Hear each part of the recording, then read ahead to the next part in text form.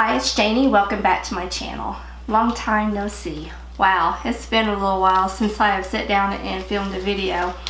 I tried to do it last week and filming my empties and I just couldn't do it. I tried like 3 different times, so that's why I went ahead and put up the little clip video, kind of let you know where I was at, what was going on, just so that you kind of know and didn't think I had fallen off the face of the earth, because I'm here.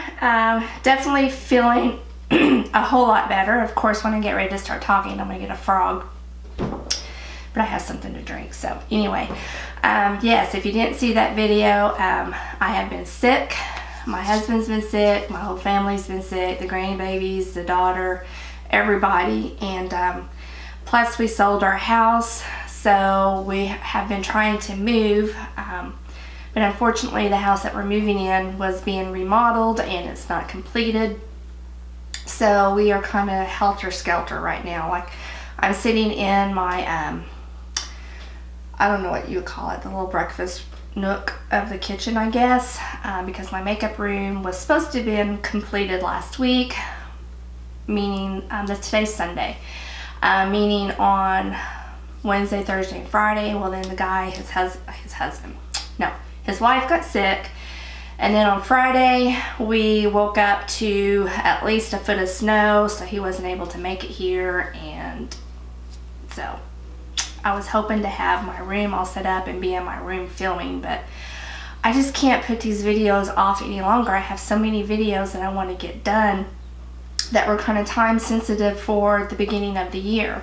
So I'm going to start with this one, which is my December 2016 empties, and then kind of give you a little bit of a rundown at the end on how many products I used up for the entire year, and then the dollar amount, which is staggering, so you definitely want to stay to the end to find out what the total amount was that I used up for the whole entire year, because I do keep track. I don't know if I've ever showed you my little notebook here. You're not going to be able to see it because it's white on white, but I keep track of everything each month, what I use, the dollar amount.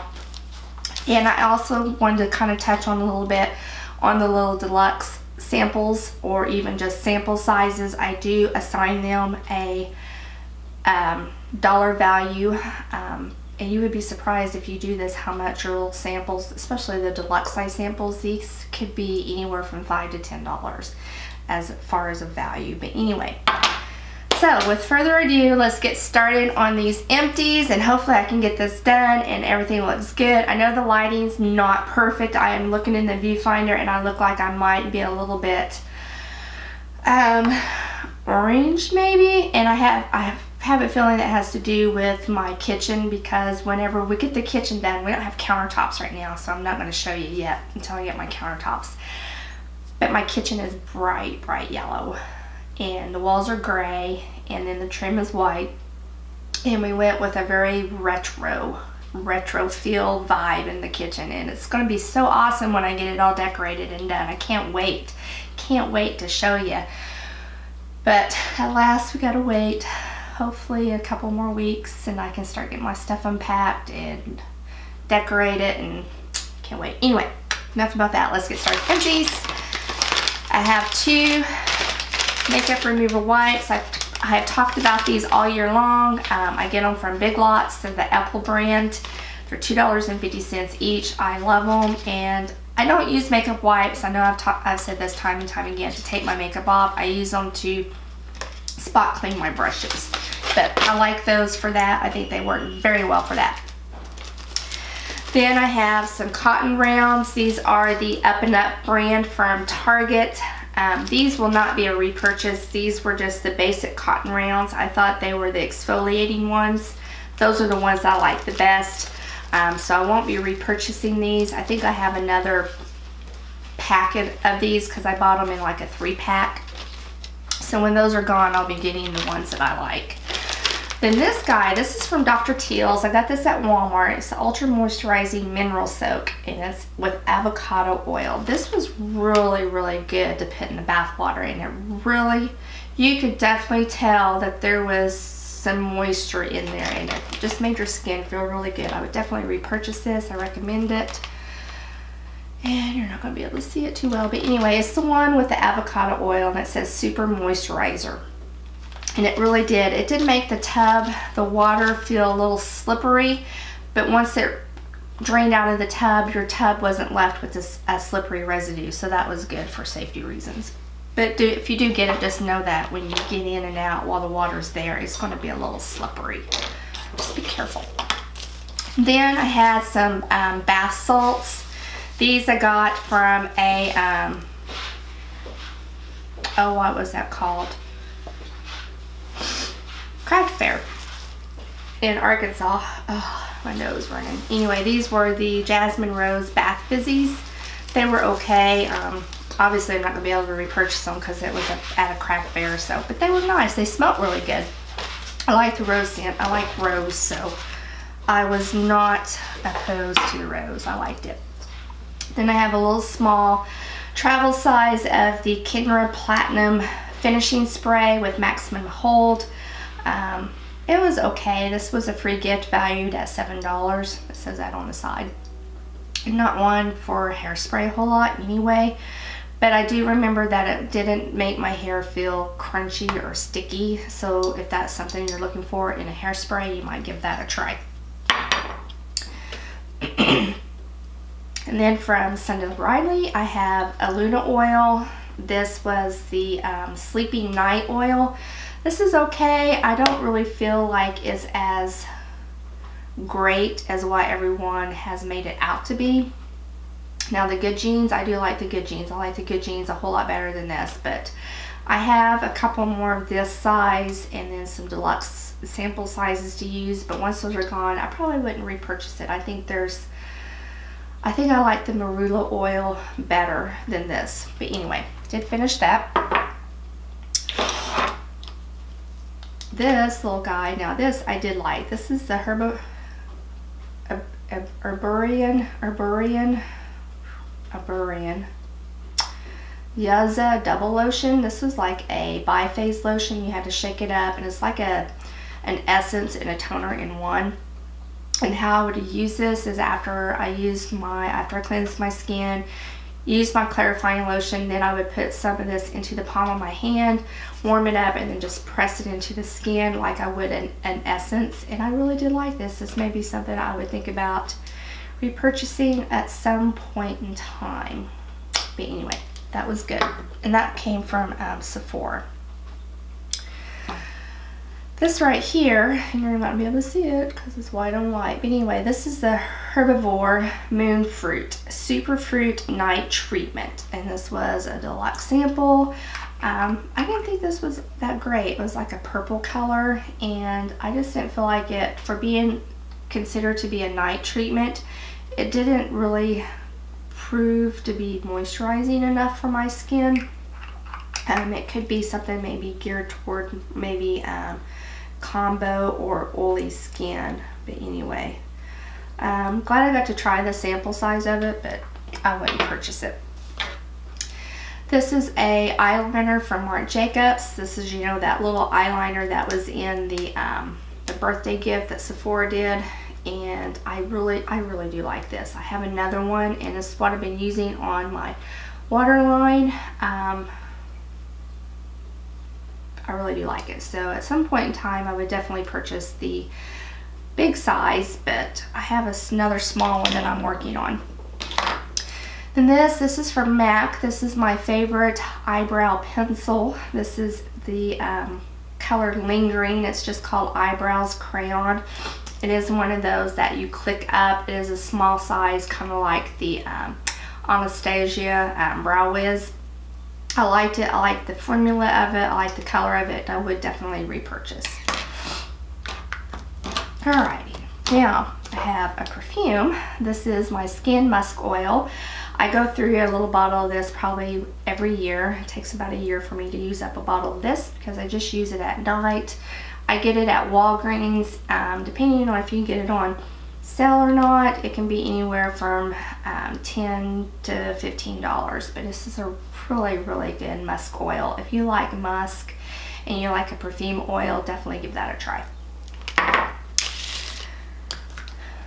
Then from Laura Mercier, I have a Flawless Skin Hydration Moisture Eye Cream. And it was okay. It just wasn't enough moisturization for under my eyes. I have super, super, super dry under eyes.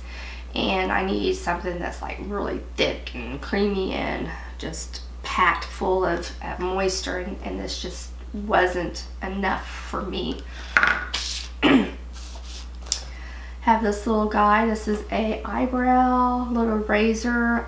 This is the brand that I ordered off of Amazon, and it's called Tinkle. And I ordered like a whole pack of them, and I use these. I don't use them for my brows. I use them to defuzz my face. So really good. I do like those. Then from Laura Mercier, I have a Bronze and Brighten in the color Fair, and I really did like this. I liked it because it had some pink in it, which my skin, when I naturally get out in the sun and get any kind of sun on my face, it does turn pink before it turns tan. So this was very natural looking for my skin. We're definitely thinking about getting another one of those, but Lord help me, I have too many bronzers right now. Don't need any more. Then another product from Laura Geller, and this is the Balance and Brighten Foundation Powder in regular, and did finish that up. I do like this, but the regular is just a little bit too dark for me. It worked fine if I had a foundation that was too light and I needed to darken that foundation up a little bit. I would repurchase, but just not in this color. Fair is a better color match for me. But I do have some more of those that I'm going to be working through this year. Okay, some masks. I have the Shiseido Benefits Wrinkle Resist Eye Soothing Mask, and I really did like these. I'm very, very picky with eye masks, and I usually don't find any that I like, but I did like these. This was good. This was in a little, I think it was in one of those kits at Christmas from Sephora, but I did like that. It was good. Then from the Alicia Coy, I have the Natural Pearl Brightening and Glowing Effects Mask. And this was a good mask from the Alicia Coy line.